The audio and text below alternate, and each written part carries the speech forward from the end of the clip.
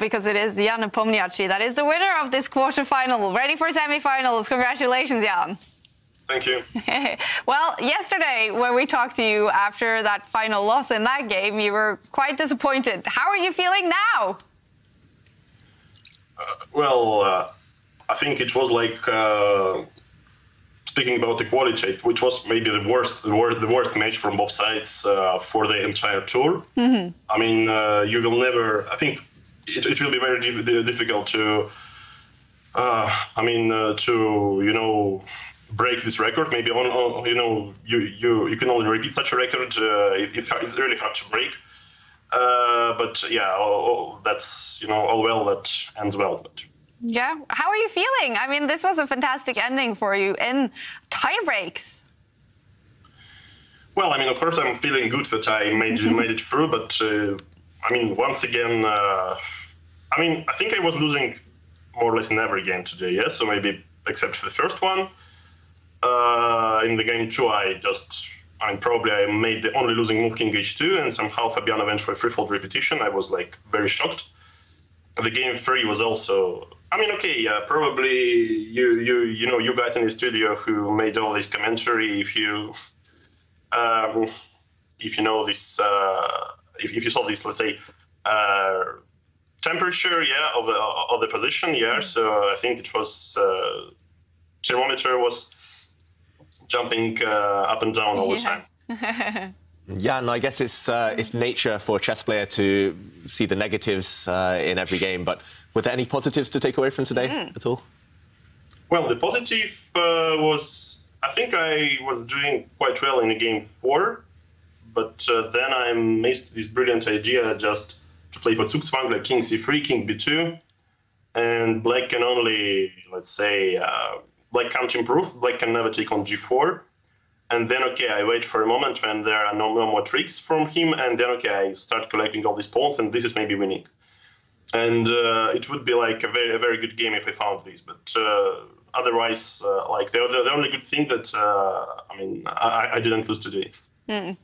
And now it's going to be Wesley So in the semi-finals. How do you feel about that?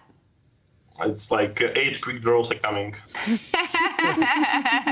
Well, how do you feel about that situation then? I don't know. I definitely, wouldn't mind. So today was very stressful. Yesterday as well, and 8 quick draws, and then maybe 2 more quick draws in Blitz, and maybe then just a coin toss instead of Armageddon. So that's the plan. Which color would you pick in the Armageddon? If jokes aside, Wesley is probably the most consistent player in the whole tour. So he doesn't like to play because I guess in group stage he made like 8 quick draws this time, and in the days in the long past days of my glory, I only made 3. Yep. But 8 is definitely more than 3. Yes, so there is another record to watch out.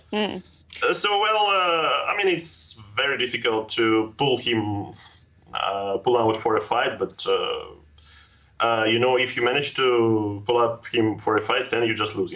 Yeah. So maybe you just keep sitting behind the drawish wall and see what happens, just like him. Yeah, is it about that against Wesley? So to just keep calm, and then when a chance sort of comes, to just take it with both hands?